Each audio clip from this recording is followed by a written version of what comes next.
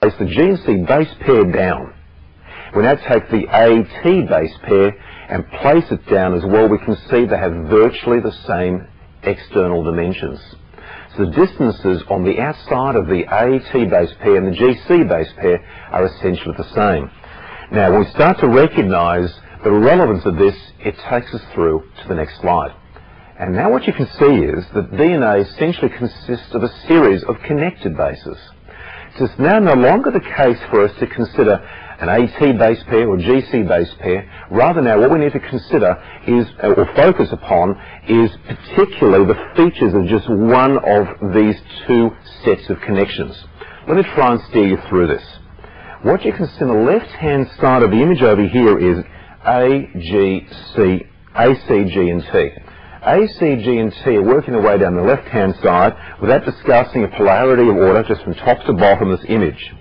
And top to bottom of this image you can see TGCA. Now importantly over here, of course, without reading directions, there's a couple of key features that come out. One of them, of course, is we'd like to have a rule that tells us which order do we read our bases on just one of these strands. Do we read from top to bottom or from bottom to top? The second thing you can ask the question on over here is, what does it mean when these bases are connected up with the phosphates? And the sugars, of course, there too. So we have the base, sugar, phosphate. And what you can start to see on the left-handmost side, and of course the right-handmost side, is that there's a sugar-phosphate backbone.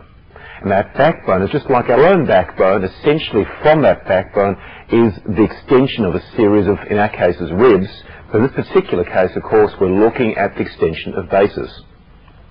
Let's carry the story through further. What you can start to pick out over here is that each of those connections on the way in the sugar-phosphate backbone seems to be fairly constant. In many ways then, we can almost ignore the features of the backbone because the information content is not particularly there. If the information content is not there, we can always know that it's present. After all, that's the structure of this particular strand of DNA.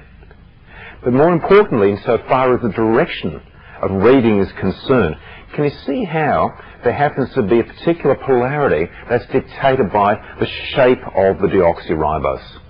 Now that deoxyribose, and I'd recommend you have a look at this in one of your textbooks, is essentially described in terms of its 5 locations on the ring structure. And what you can start to pick out is the location, particularly for the carbons. There's one protruding carbon off one side, ring structure, of course, consisting of oxygen inside. And if we label each of those carbons, 1 with a little prime symbol, 2 prime, 3 prime, 4 prime, 5 prime, we start to notice that the 2 key linkage locations for the base and, of course, for the phosphates over here happen, of course, to involve commonalities. And in terms of the backbone now consists of 5 prime to 3 prime connections. Now that's important because as you pick up this book of life, if you like, the description of the order of bases now, we can decide whether to read it 5 prime to 3 prime or 3 prime to 5 prime. It's like each of these deoxyriboses consists of particular arrow pointing. And by convention, we have decided as a research community that the arrow points 5 prime to 3 prime. So that is the order by which we read our bases over here. So in that way now, you can read your bases A, C, G and T on the left-handmost side. And you can see one final part of the story. As these bases are all connected up, that of course we've shown this in a fairly flat manner in this image. But of course, most of you already know that DNA is not presented as a flat structure, but rather as a 3-dimensional structure. And on the next slide here, what you can see is the classical Watson and Crick story, or structure. And I think this is just wonderful, because there are 2 images shown over here, both of which really draw out the essence of the structure of this classical model of DNA. On the left-hand side, courtesy of the Science Museum, you can see over here this classical description of the Watson and Crick version. Why am I calling it classical? Well, the answer is that that happens to be the same model that Watson and Crick developed in terms of their description of the 3-dimensional structure of DNA. And you can start to pick out those various stacked bases on the left-hand side. But of course, a much clearer description comes through from the diagrammatic. And that's shown on the right-hand side over here. On the right-hand side, you can see a description of where the phosphates are, and of course the sugars leading in towards the bases. And you saw from the previous slide, but it's far more obvious here now, that the bases sit within the double helix. This is a double helical structure, two strands intertwining of DNA with a right-handed twist. The direction your hand moves in, following your thumb, watch your fingers move, it's a right-handed double helix. Now, look further at the features. As I said, the bases are on the inside. They're protected from the external environment. There are some interactive components, such as proteins, which can sense by feeling the outside of the structure what some of the base content is like. But of course, the major features of those bases are involved in base pairing and base stacking within the structure, because they stack directly as a series of base pairs, one above the other. We now know there's a bit of twist involved in a number of these bases, but this classical model, though, describes this kind of neat, monotonous stacking process. Now, the distance between each of these base pairs, stacked one above the other, is 3.4 angstroms. One angstrom is 10 to the minus 10 meters. So the distance over here between the bases is incredibly small. The distances, of course, become far more profound when we appreciate that because this is a coiled structure, there are the order of 10 turns per 10 bases, 10 base pairs between each of the particular components now that constitutes a single twist within DNA. 10 multiplied by the 3.4 angstrom spacing then tells you the distance across a single twist of the double helix is 34 angstroms. In other words, just a few nanometers in terms of a single twist of DNA. The story doesn't stop there. We're looking at the overall width, if you like, the diameter of DNA, the double-stranded DNA, and that's of the order of 20 angstroms.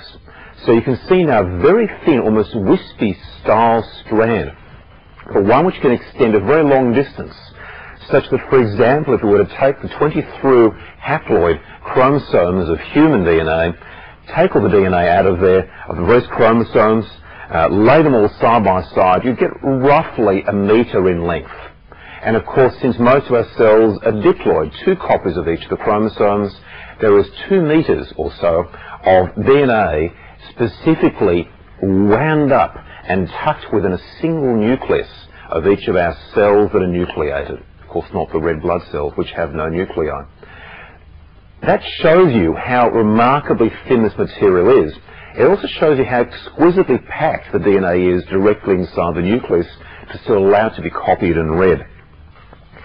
Finally, of course, we recognise the DNA, as over here, must be opened up to allow its copying and its proper reading. So, what can we interpret from the structure of DNA?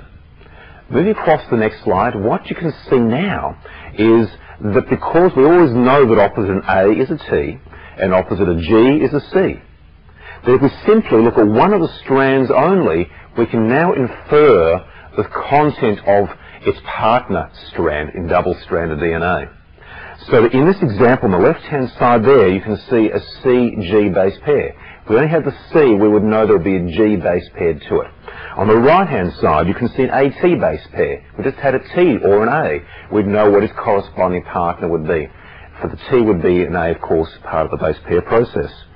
Indeed, I've also taken these particular images deliberately as part of a much larger structure. That larger structure involves an enzyme called EcoR1, which happens to recognize a short sequence within DNA, and it happens to bind and cut a particular part of that sequence. So that information, of course, is detected by a series of interactions between one molecule and another molecule. In this case, the protein EcoR1 and the DNA, double-strand DNA. But let's take it back a step.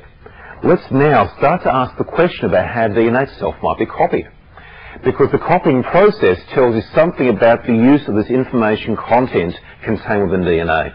Not so much to make the components of the cell, other than, of course, the components required for information being carried from one generation to the next. DNA replication, the copying of DNA. In the slide, you can